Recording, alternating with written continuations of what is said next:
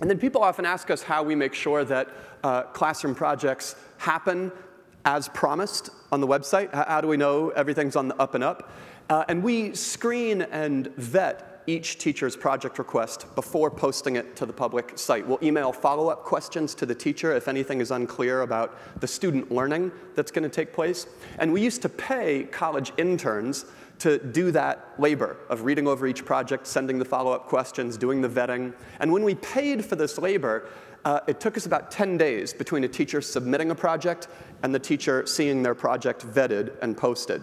Then we realized that our best teacher users were ready and willing to volunteer their time to review and vet other teachers' project requests. So we created what we call academic peer review meets Wikipedia, where when a teacher has had 20 classroom projects funded, they've been 100% punctual with the photographs and thank you letters that every teacher publishes for their project.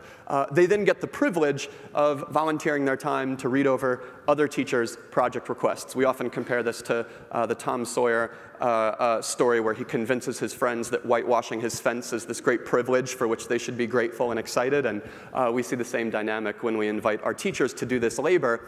And now that we've crowdsourced that vetting labor to our best teacher users, that 10 days time to screen and post a project is now 1.5 days, including the weekend.